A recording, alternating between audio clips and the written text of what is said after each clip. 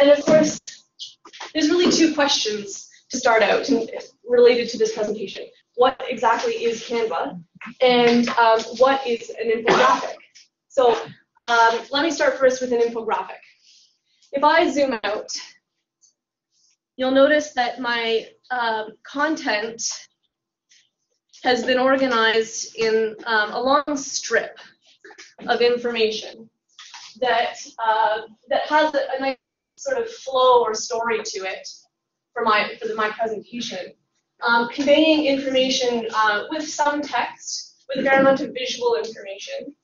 This is one example of an infographic.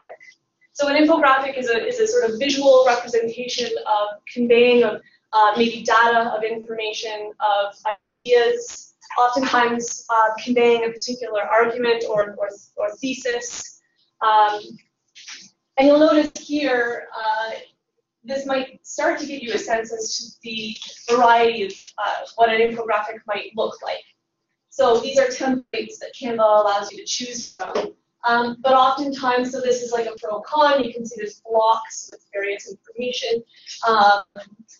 This one is 5 reasons for giving to charity, so it outlines points in the systematic approach. These are really what start to represent infographics. As a general overview, when we were looking to the literature, what we found was that infographics have some sort of course, structure to them. They've been well-researched, sort of well-prepared, given lots of thought to the way that information is going to be presented and designed. So one of the key elements for students to keep in mind is that telling a story, that there's some sort of introduction that grabs the attention of the reader, that there's a central argument in which the infographic focuses upon, in which the creative content, the data that's being represented, all has been very strategically selected to complement that material or that argument.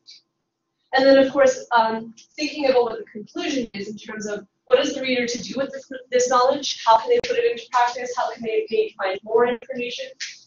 And as general rules of thumb, an infographic should take no more than about 30 or 40 seconds to read. It's pretty quick in terms of an overview of information. Data, there's some thought given as to how the data can be represented both accurately and ethically. I think this comes from thinking, well, an infographic is so high level, and there's only so much information that you can get on that infographic, that the designer has to think carefully as to how they're going to present that information.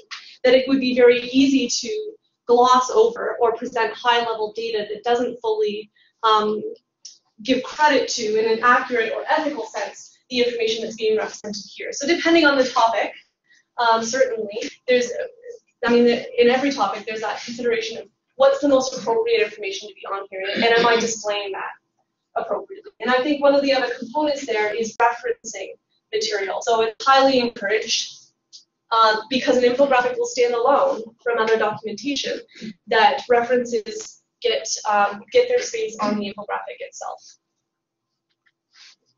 And then telling a story in sort of simplified yet highly creative fashion, so what that looks like. There's a few different types of infographics as well, or ways of sort of organizing information. An infographic might actually include a variety of these types.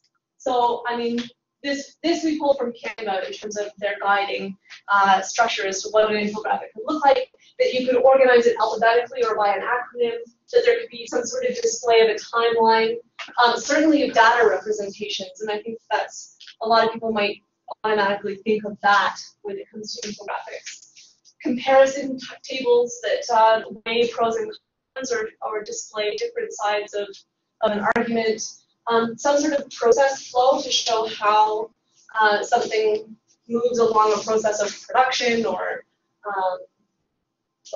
anatomically, an anatomical or physiological process. But the main point here is that the sky is really the limit, that an infographic can be a really open, creative space, and that an effective infographic might actually combine a lot of these elements together. And certainly from the student perspective, we would be encouraging that there's a process here of researching, deciding on a topic or a line of inquiry, researching through scholarly approaches to identify the common themes or the major points that is to be made, and then drafting that information before then getting into something like Canva, so that clear thought has been given to what is going to be represented and how that information is going to be displayed.